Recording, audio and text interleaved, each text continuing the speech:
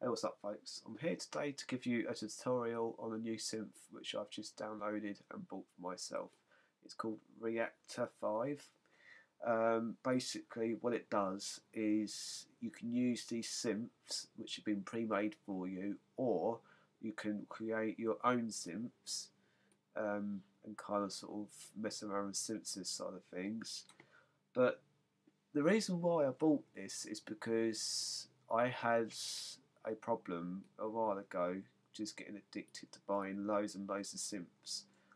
I thought buying this one for me in the long run will save me money because I can make my own synths, which can make some really interesting sounds, even the ones that are already pre-made, which I've just loaded up for you now.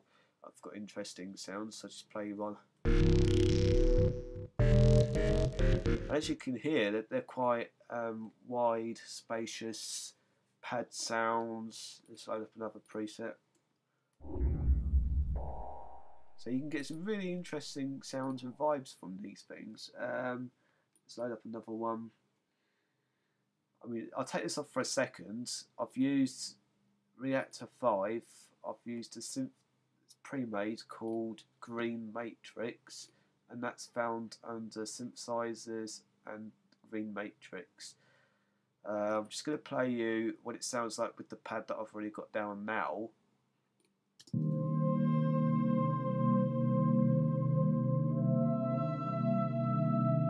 one that's having note pitches going up and down.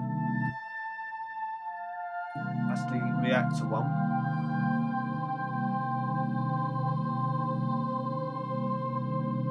But bearing in mind, I will still be using only Logic based. I've only used this pad as an example of what you can get on your arrangement. But let's load up Reaktor 5 again and play around with a few things. That chord. Another thing, if you do decide to get it for yourselves, when you load up one of these synths like this one, double click in the blank area and you'll be presented with this.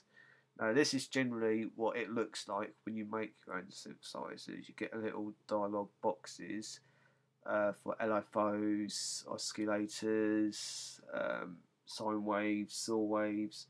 This is generally what it looks like, and then you have like a whole screen full of all these little boxes, which in turn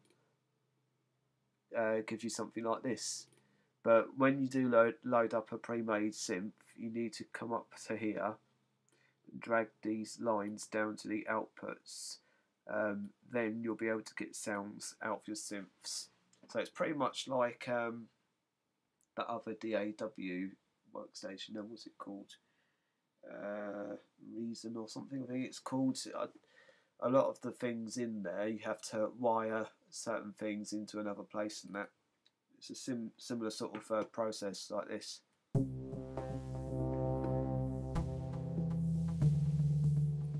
Let's load up another one. So you got like an arpeggiated type of pad sound there. Let's load up another synth. Load up this one. And you must always, every time you load up a synth, do this in order to get sound from it. That's just a very standard sound.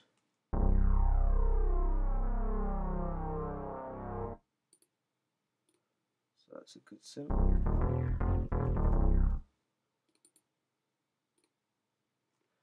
Let's load up another one. And not forgetting to do this. Sometimes you will forget to do it, but I suppose that's just natural.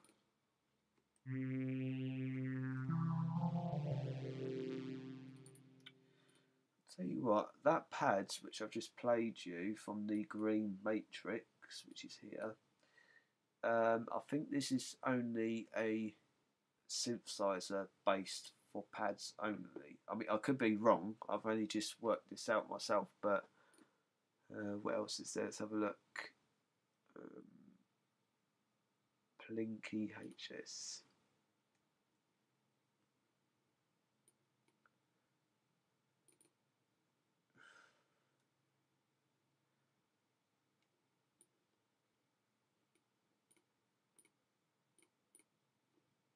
are. Sometimes you'll get a screen like that with loads of things. All you have to do is just double click in one of the blank areas again, and you should get another place like this, which is generally what you need to use anyway in order to get sound out. Yeah, there we go.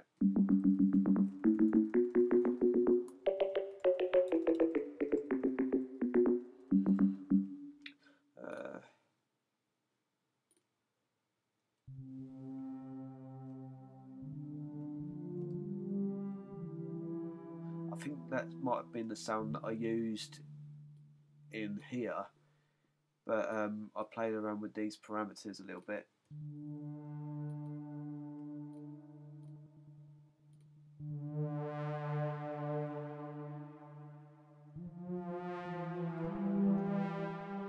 So you can get really interesting vibes out of this. Let's have a look.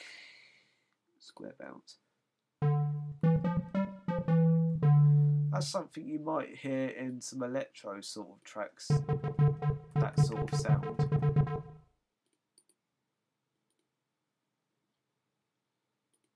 Let's have a look at what else there is. And don't forget, always do this. You know, it's important. This is the sort of sounds which may have been used in a lot of old-fashioned, like say the Terminator 1. In that film, you hear a lot of synth-based sounds, like if I remember rightly, the part where they're on that car chase, they're trying to get away from the Terminator. They had like a quick sound. I mean, could be completely wrong, but there are a lot of synth-based sounds in there.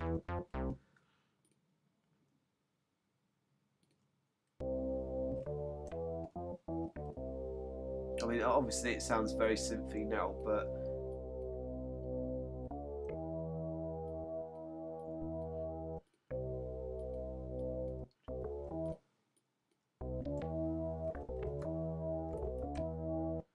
that's a good sound. Well, I'm just going to play you one more synth, and then yeah,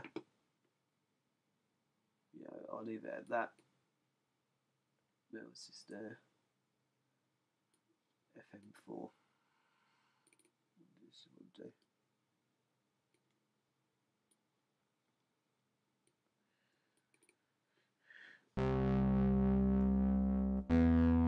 That might be good for dubstepping type of basses. Where's the LFO things? Let me just work out how to do it.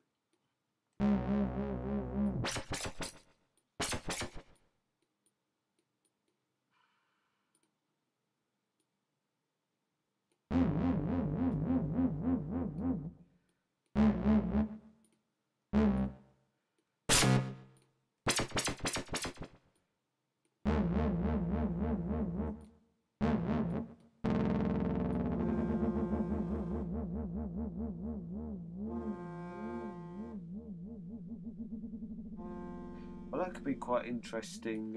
Excuse me. It's just my phone ringing. You put automation on that knob, you know, you might be able to have it for a breakdown or coming back into the beats maybe.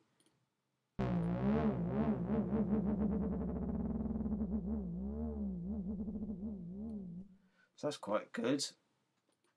I mean, generally a lot of the synths which have been provided for you are generally quite good. So look at this one.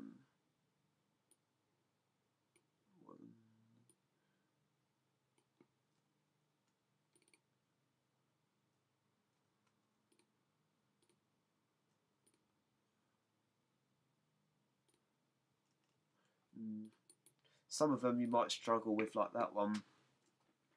Let's. I'm just going to quickly go through a few other things before I go. What else is there? Effects. What can we get out of the effects? Echo Mania. So you still have to do this again. Oops.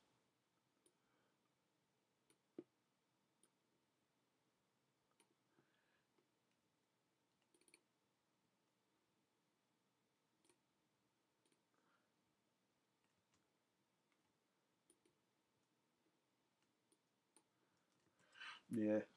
You might just need to sort of play around with a few things just to sort of get. Oh, there we are. Sometimes you might need to sort of choose a preset in order to make things happen.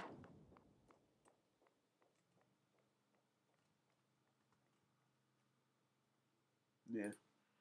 It's going to take a bit of getting used to. Groove boxes. What's this?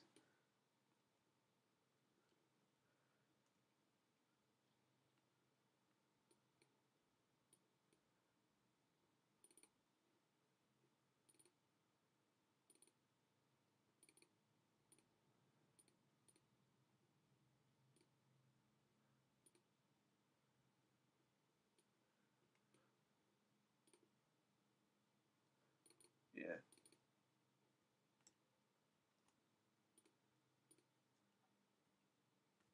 Yeah, as I say, you're going to have to sort of play around with a few things just to sort of know what you're doing. But generally, what this is based at is making your own synths, essentially. That's what you have to do. But as I say, go over to Point Blank's channel. They've posted up a new Friday Forum live video, which is based on this synth, and Paul Crossman, who used to be my teacher, as I say, explains how to make the synthesis side of things. But yeah, if you enjoyed this tutorial, leave some comments. As I say, for the guy who requested for me to do a tutorial on how to make a deep house track, I will be going to do soon. Hopefully, I can get it up next week somewhere. So keep your eyes peeled for then if you're watching this, mate. But generally, I think overall this is a very good buy. I mean, even though it cost me 300 something odd pounds, whatever it was, for a download version, and it's the same for the box version, essentially you're saving yourself money because you can make your own Sims and you might possibly be able to sell your own Sims as well. I'm not sure how you'd go about doing that. Maybe you need to make your own website up or something, I don't know. But yeah, leave some comments, thumbs, all that sort of thing, likes, rate, comment, etc.